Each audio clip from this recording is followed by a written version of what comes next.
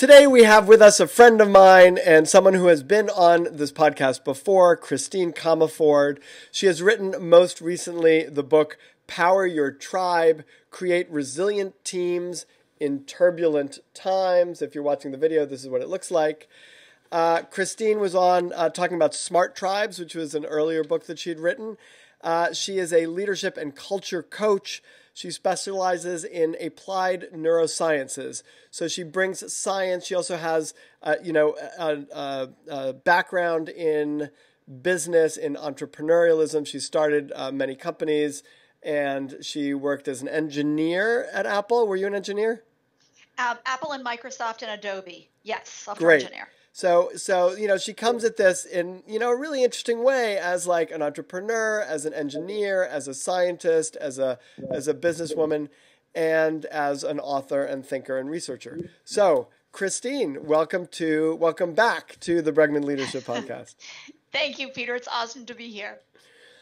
So give us a quick overview of Power Your Tribe. Like what's the main idea in this book that you're really wanting to get out there? Thank you. So emotional resilience, the ability to choose our emotional state, is what this book is about. Since 90% per NYU, Columbia, Stanford, Harvard, UCLA, Carnegie Mellon, since 90% of our decisions, of our behaviors are driven, are dominated by our emotional brain, we need to actually start paying attention to how am I feeling? Does this feel good? Does this feel bad? And helping our people understand how they're feeling and choose the best feeling behavior on the behavioral menu. Because the human being will always reach for the best feeling behavior or the least bad, if there isn't a best feeling choice, behavior on the menu. And so if accountability doesn't feel good, they're not going to choose it. If innovation doesn't feel good, they're not going to choose it. So as leaders, it's our responsibility really to help our people choose the emotional state that then drives the behavior and the beliefs and the identity that feels best. That's what the book's about. Great. I love both how our work sort of coincides and intersects. And also I've got a million questions, which we'll explore. But first, I'm sort of curious about you, and I'm curious about your life. You've been on such an interesting journey, as I said in the intro. You've played so many different roles, and now you're really talking about sort of emotional resilience. And I'm curious about your life and your experiences that led to this book. Was it successes? Was it walls that you ran into? Was it challenges? And maybe, if there's a story to encapsulate it, I'm curious to get a feel for that. Both successes and failures, pain and triumph. If I kind of look at how this all began, I started studying human behavior when I was 15. By the time I was 16, I was totally world weary. And I became a Buddhist monk at 17 because I was like, I don't get this stuff. This doesn't make sense. I'm just going to meditate. And 7 years of, Wait, so at 17, you became a Buddhist monk? Yes, 17 to 24. Yeah. And what does that even look like? Yes. Well, it looks like celibacy. Uh-huh. It looks like a bunch of vows, a lot of meditating, a lot of service work.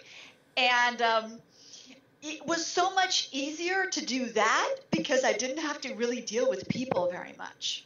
Right. So you were struggling with dealing with people, and it's like, I'm going to step away from people for a little while. And then I went from there to be an engineer at Microsoft, which was another type of monastery, right? Right. And so Can I ask you a question? Sorry, I'm still on this Buddhist monk thing. Where were you a Buddhist monk? Yes, in San Diego and in LA, Tibetan Buddhism. And so you lived in a Buddhist center, or you? No. We lived and worked in the world. Women lived in separate places, from the men. And then we came to the center every night and we, taught classes and meditated and did service work and blah, blah, blah. Got it. And did you learn a lot about your emotions in meditation? Was that a piece of it? No. See, It was all about transcending. up and out. And I Interesting. got to a point where I was like, wait, this is the wrong direction. I think we need to go in and down. Right. And they're like, no, Christine, you need to transcend. You're just a novice. You don't You're understand above, this. you're beyond your emotions. You're Yeah. right. And I was like, I don't think I know my emotions yet. I think I need to go in and down. Right. So I broke my vows ultimately at 24, became an engineer at Microsoft. And I came back to the quest I started when I was 15 of like, okay, what does all this mean? Not escaping it to kind of the world of spirituality, but where is God? And like the world is my monastery. Right. And that's when I really got, whoa, I need to figure out emotions and relationships because I don't know how to do them. Well, and you had taken yourself out of that conversation for 5 or 6 years. So, and then arguably as a software engineer, you're still interacting, you're having to interact with people, but you're still doing a lot of interacting with computers and with code and so you sort of took yourself out of that conversation, but then you realized, what made you realize that you were lacking that? What made you realize that you needed to go down and deep and actually grow your sort of emotional life? Yes. So at the monastery, I just saw a fair amount of dysfunction. I saw people that weren't dealing with their stuff and, had life traumas that they weren't really processing and working through. And there was sort of a denial thing. And that's Right. when I thought, I'm probably doing that too. I don't want to do that. I want to deal with my stuff and be free of it. Right. So it's interesting because just even in terms of, for listeners who like there's a lot of people, when I'm coaching leaders who aren't aware of obviously what they're not aware of, and they're not aware of their emotions sometimes. So what you did in that moment was you're kind of looking at other people and you're using them as a mirror, which I think is often very useful. Yes. So then you're in Microsoft and you're at Apple. Why do you leave there? Microsoft, this was a famous story a long time ago, but Microsoft got busted by the IRS and the Employee Development Department for having a bunch of contractors that actually looked like employees. Right. So I was a contractor, so I scooped up 35 of them and I said, I'll just start a company. You guys can all work for me. So that was one of the companies that I started. And then suddenly I'm like in this, leader role, right? This boss role. And I'm like, whoa, Right. And that was, I was trying to run a company with 35 people at night and still work at Microsoft during the day, which was unrealistic because, Right. It was 12 to 14-hour days anyway. So it was time to leave Microsoft and just run this business. And then the business expanded, et cetera. Right. And then I just did a side gig at Apple for a while because they needed some help restructuring their manufacturing systems. And I said, well, I can help. And it was just kind of a contract gig. And I did that for a while. And that was fun. And that I could do nights and weekends. But yeah, so just entrepreneurship helped me discover. Seriously, it helped me discover who I am. Right. I really think it pushed me to my edge. It helped me find all my edges of where I was and was not emotionally intelligent. Right. And how to enroll and engage people in totally new ways. Because at Microsoft, it was just Bill Gates said it and we did it. Or otherwise, it was intimidating us into getting it. I'm curious in that stage as an entrepreneur when you're building up the company and you suddenly have 35 people and you're like whether emotions are on your mind at all, or you're just like, how do I survive this? Or how do I build this? Or like, is emotions really a part of the conversation, or is your focus on, the outcomes you're trying to achieve with the organization, how to keep it afloat, how to grow it, how to make it successful? Both. I have to say throughout my 30s, it was very much heads down, made the company successful because I built 5 other companies and took them public or sold them. And it was very heads down. And I have to say, Peter, I've only really taken the emotional intelligence stuff really seriously over the past, 10, 15 years. And why? Yeah. What happened? Yeah. Well, my dad died, and that was pivotal. And he died in 2003. And that was a big one. Yeah, let's make that a marker. Right. Because I started writing about my life, trying to understand my life, and all this stuff came up. And 2003 You really know, was it's the interesting whopper. because it's like we hit. It's almost like the way into emotion is when it's so powerful you can't translate, you can't ignore it. You can't say like, oh, I'm just going to work through this one. It's like even if I'm really used to working through stuff, something happens and it's almost like you realize you're a human being. And that as a human being, like it's not just about like getting a bunch of stuff done, or it's not about coding, or it's not about leading even.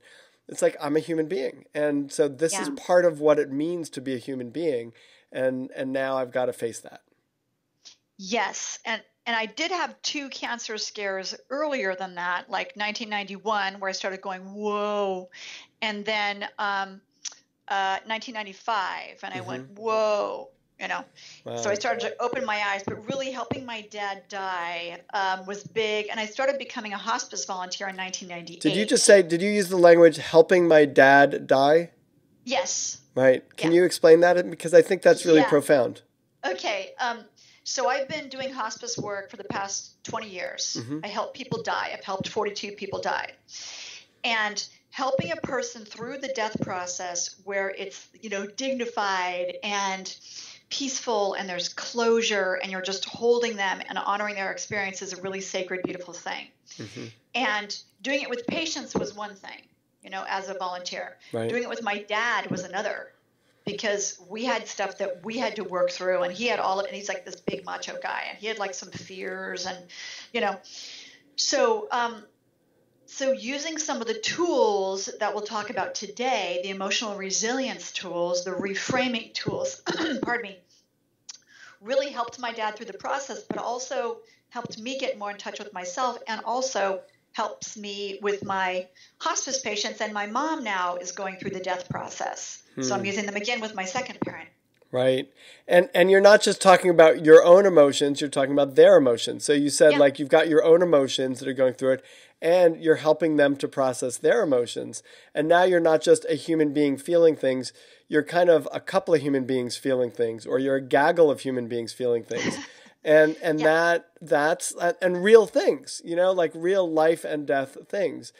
And it's sort of hard not to wake up and look around you in an organization that's very professional and that often keeps emotions at bay, and realize all of these other human beings are experiencing all of this stuff in their own lives in whatever way they're feeling it. And we could, in some ways, you talk about transcending it in Buddhism. In some ways, we try to do the same thing in organizations. But the reality is, you can look around and, every single person listening here, going to work, go in your family, like you look around and it's like all these human beings feeling all these things that maybe they feel like they can talk about and maybe they feel like they can't. And is it safe? Yeah. In our culture to talk about them and to work through them and to just say, wow, I'm really overwhelmed. I need some help. Not a sign of weakness. I'm overwhelmed. I need some help. Can somebody please help me? Great. Yeah. So let's talk about these tools. So it's, and I love hearing, thank you for sharing about your life and how it kind of relates to this work. It feels important. And I'd love to hear, because you talk about safety in the book, and I'd love to hear, some tools that people could take out that might help all of us move through the journey that you've kind of been moving through. Yes. Okay. So there are 7 steps to emotional resilience. And here's the difference between emotional resilience and emotional agility. Resilience, you fall down and you bounce back up. Okay. Agility is once you've gotten resilience down, agility is, oh, here comes something. I'm just going to maneuver through it. I don't have to fall down anymore. Right. And so there are 7 steps. So the first is like releasing resistance to whatever it is that's happening that you are pressing against. So we'll talk about that in a second. Okay, so that one is a lifetime. So what do you do in the second lifetime? I mean, it's really one of the hardest things in the world to do, right? Which is that, I mean, I can't tell.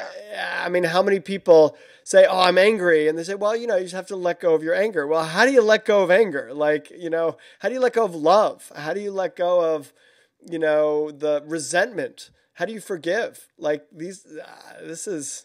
We're going in there, brother. Okay, so here's the thing. I'm not even going to forget step 2. Okay, let's just deal with resistance for a second. So, and yeah, it's the worst when you're angry, sad, whatever, and someone says, "Oh, don't feel that way." You're just like, seriously? Right. Seriously? Yeah. So we always want to honor somebody's experience. So here's a tool that we use called maneuvers of consciousness, because I want people to see how tremendously resilient they are. Everybody just jot this down or just pause as I go through each step. Step 1, negative evaluation. Set your iPhone or Android for 3 minutes. You're going to unload about, this is what's bad about this experience. This is why I'm resisting it. This is what's unfair about it. This is what I hate about it. You have to pour it out. Right. You've got to go into that dark place. Right. I hate that person. I hate that person. They're a jerk. Right. Yeah. Okay. Got it. 3 minutes. You have to keep going. Okay. After 3 minutes, you're gonna look at the emotion wheel. We're gonna put that up on your website. I'm angry. I'm bitter. I'm resentful. You're gonna pick whatever emotions on the emotion wheel. Then you're gonna shake it out. Okay. Jump up and down. Shift your body a little bit. And then step 2, curiosity. 3 minutes as well. We're starting to become the witness. Step back. I wonder how this came to be. Now we're curious about the situation that we're resisting. What's interesting about it? What's familiar about it? What good things might come from it? What would somebody think of it from this position, from that position? So now I want to make a distinction. Are you curious about, you said you're curious about the situation. Are you also spending that time curious about the person and what's going on for them, or you're just curious about the situation that you're in? You're curious about your experience. Your experience of the situation. Yeah. Okay, great. And if you run out of material, then you can go into, I wonder what it's like to be them. I'm curious about that. Right. If you run but out really of material, stick with yourself. We want you dealing with your stuff. Okay, so 3 minutes, ding, ding. Look at the emotion wheel. Now I'm feeling pensive. I'm feeling, whatever. Right. And then again, shake your body out, jump up and down a little bit. Step 3, amazement. Wow, I'm so kind of amazed. Like, what's fascinating about this experience? What's amazing about it? How do I feel about it? It's kind of amazing that a company could even operate and have these challenges. So what if they say, because I can imagine people doing this and go, you know what's amazing? What's amazing is that this person is such a jerk and they're still here. What's amazing is that they haven't learned, so I can imagine that it goes from, the full expression to curiosity right back to sort of blame and rejection. And how do you help us out there? Yes. Okay. Thank you. So an amazement, we don't want to be in judgment. We actually want to be in fascination. Mm-hmm. It's amazing that an organization can have business practices like this and still be in business, without the edge. It's amazing that a person could still get promoted with that. There must be something else that's really remarkable about that person. I see. So you could still look at the thing and say, I'm amazed that that person is still here, but not in judgment so much as saying, I wonder what that's about. Discernment. Right. Yeah. Judgment without condemnation is discernment. Right. It's a good fallback. So 3 minutes judgment, of amazement. Hold on, let me repeat that. Judgment without condemnation is discernment. It's interesting. That's my definition of discernment. Right. I like it. That's just a Christinism, but that's my experience. Right. So you can still judge, but you can't condemn. Right. I like that. Okay. So you do your 3 minutes of amazement. You start to go, I feel kind of joyful. I feel kind of such and such. Shake your body out. Last, full appreciation. 3 minutes of, wow, I'm so thankful that this experience actually happened. This is what's helpful about it. This is how I get to grow from this experience. This is how, different I feel as a result of this experience. Wow, if I hadn't had this experience, I might not have, seen leadership in a new way, whatever. Full appreciation. Right. Okay. So we go from negative evaluation to curiosity, stepping back a little bit, to be kind of fascinated and amazed, to then full appreciation. The maneuvers of consciousness process takes 12 minutes? Right. And we mark down on the emotion wheel kind of how we're moving through, and we go, wow, I went from totally angry and resentful to feeling peaceful and powerful. Now, what if you get to step 2 and you're a little curious about stuff, but then you get to step 3 and things haven't really changed. Like, the reality is you're sort of bitter and angry and maybe, by the way, justifiably, like maybe this other person's a jerk. Like maybe this other person violated your confidence in a deep, deep way that is hurtful, and you don't want to transcend it. You don't want to do like what you did in the monastery, So you don't want to like just jump over those feelings, but sometimes I imagine 3 minutes of expressing them isn't quite enough to move you to the curiosity and then the amazement. So what's your suggestion there? Got it. Thank you. So if you do negative evaluation for 3 minutes and then you find yourself sliding back into it, going back to step one, go back to step one and do it for 5 minutes or 7 minutes or until you're exhausted. Right. Here's the thing. Reality is what you say it is. Reality is what you say it is. Shakespeare was right that nothing is good or bad, only thinking makes it so. Right now, you're resisting something. You're being crabby about something. You're thinking it's unfair, it's mean, it's whatever. You're feeling victimized, whatever your stuff is, because there's a certain story you have around it. Joe Blow should be different. Well, Joe Blow is how Joe Blow is. So you can keep suffering and resisting and burning yourself out, right. Or you can start to get curious about, wow, I wonder, and you can go into Joe. I wonder, like, what would cause a person to behave like that? I wonder what would cause a board of directors to promote someone like that. You can just, we're trying to help you step back from the stories you're telling yourself that are wicked, painful, and frankly ineffective.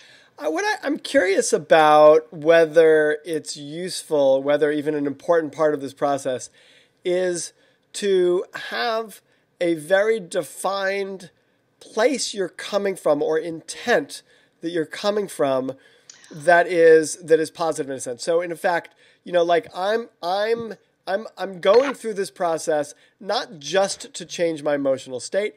I'm going through this process to learn something. I'm going through this process to discover something. I don't know exactly what the intent has to be, but something where changing the emotional process is a byproduct of it, but it's not necessarily the only reason to do it, because it might feel a little fake if it's the only reason to do it. But if there's an intent to say learning and it becomes this byproduct of it, then it might feel more authentic. I'm curious to get your perspective. Thank you. So think of it this way. So in the negative evaluation, you're like, rawr, rawr, rawr, rawr. You're in it. You're in the mud. And by the way, it probably feels really great, that part. It's very satisfying. Right? Yeah. It's very satisfying because like you just get to unleash. You don't have to be responsible. You don't have to be, you get to unleash. Then with curiosity, you're stepping back a little bit and looking at the situation. Right.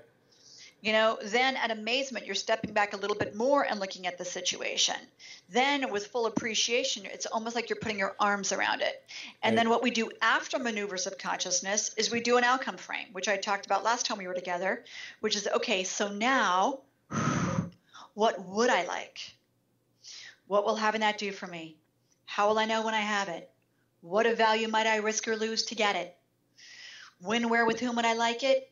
What are my next steps? So maneuvers of consciousness is great when you're totally stuck and you're just and you're just looking at the problem and you're just in it and you can't get out and you need some perspective. Right. And then you're turning it around. And I guess the first question you're turning it around with, which is a question that I really love, and I use slightly different language, but it's the same idea, which is, what's the outcome I want here? Like, given all of that, and I've been able, and it feels like that first step of letting it loose and, letting it rip is super important. But then to be able to get to that place where you go, so what am I going for? And then, what's the likelihood of getting, how do I get there? And the second question in the outcome frame, what would you like, what will having that do for you, is how will you feel? Oh, I feel powerful. I feel proud. I feel accomplished. Right. So we're trying to get some distance on those painful stories we're telling ourselves that are causing us to suffer so intensely, and choosing to look at the outcome and dive deeply into the outcome instead of just wallow painfully in the problem. Right. One of the things I like about this is that it could feel fake to just say, okay, I'm going to switch my mindset.